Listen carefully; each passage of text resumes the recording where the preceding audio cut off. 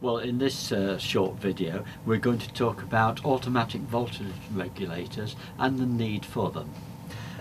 This is one of the three which are installed in MCR21.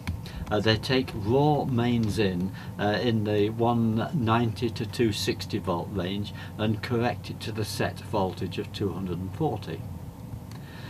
Now, this is the input and the output. It's very simple. Inside there's a big transformer, a servo amplifier and a motor driven variac.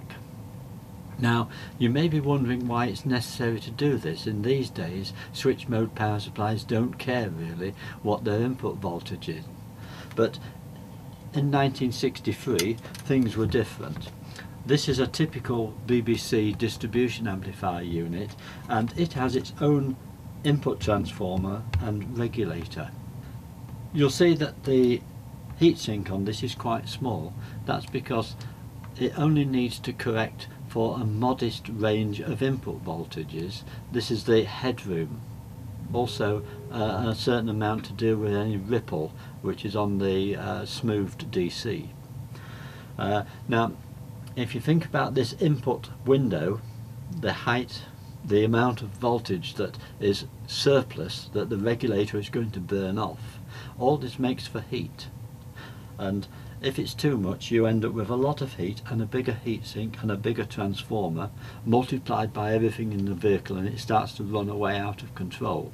So what you have is a pre-regulator, the AVR, to give you a small voltage mains variation which can be dealt with a small headroom of excess voltage from the transformer rectifier into the regulator, and this all helps to keep the heat down and give a stable output. Now we're going to take the lid off and have a look at the inside and put some mains on it and hopefully show you it whizzing round according to the change of input voltage.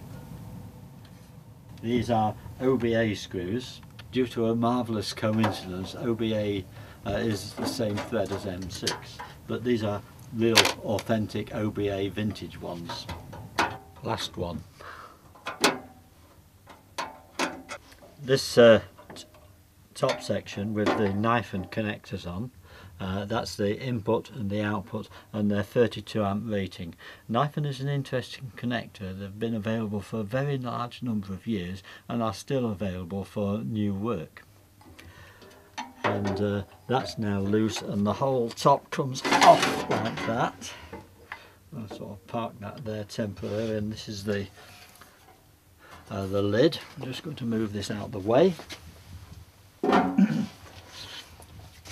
And now we'll have a quick look at the inside, and we've just parked the two knife and connectors there. They're still wired in, so that's a little bit wobbly, but they will sit there quite well, and this exposes the interior. The principal component is the big transformer here, big and heavy. It's a buck boost transformer and it's wired with the secondary in series with the mains, and the primary is fed from the variac. The variac is motor driven through this reduction gear and it's controlled by the servo amplifier. The servo amplifier looks at the output voltage and provides a signal to the motor to drive the variac in the correct direction. Remember the buck boost business, to correct the output voltage as the input voltage waves. So we've dealt with the major components on the automatic voltage regulator, but of note is the pot there which is used to set the output voltage to whatever you choose, in this case 240. And we're going to set up in a moment an input variac so that we can vary the input voltage and see that the output voltage remains reasonably steady, and you can watch the motor going round. Well, here we have set up a demonstration for you. We have a variac on the input to change the input voltage to the automatic voltage regulator, and a rather smart digital meter on the output, which is currently registering 240.3. So now for the moment of truth. We've changed the input voltage. We'll turn it down first of all and watch the variac. Did you see it move? Down a bit more. We're down to 210. 205 input. And it's interesting to note that the output is rock steady at 240. Down a bit further, 200, 195, and we're approaching the edge of correction. If you're able to spot this block here, is just a gnat away from those two microswitches, which are end of travel limit switches. Increasing the voltage now, and the variac is following the input voltage changing and correcting it nicely, and we're now back to 240 in, and we can go to an over voltage situation.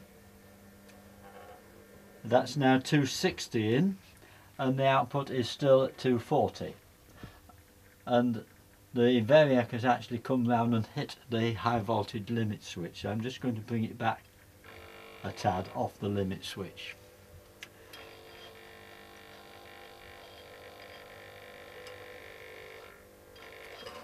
And it will deal with reasonably rapid fluctuations of the input voltage, which might be caused by the change of the load. If you think about the way it would be arranged, you'll have a long piece of wire from some convenient generator or mains supply, and as the load changes, the voltage supplied to the vehicle changes, and that's what the AVRs are correcting. Like that. I could play with this all day. Now, for this extra demonstration, we've added a modest little load. I've plugged in a fan heater set for 1 kilowatt, and now if you look at the input current meter, it's reading just a shade over 4 amps, which is what you'd expect for 240 volts on a 1 kilowatt load. It's just worth mentioning in relation to the output current meter here that it's arranged as a ×2. It was originally 0 to 5 amps, but I've fiddled with it and it now reads 0 to 10 amps. So that's the reason why there is in felt tip extra calibration on the glass in the true bodge fashion. This is what I want to show, is that if I reduce the input voltage, the AVR is correcting it, so the output voltage is staying the same, but you can see here that the input current is increasing so that the VA stays the same in the load.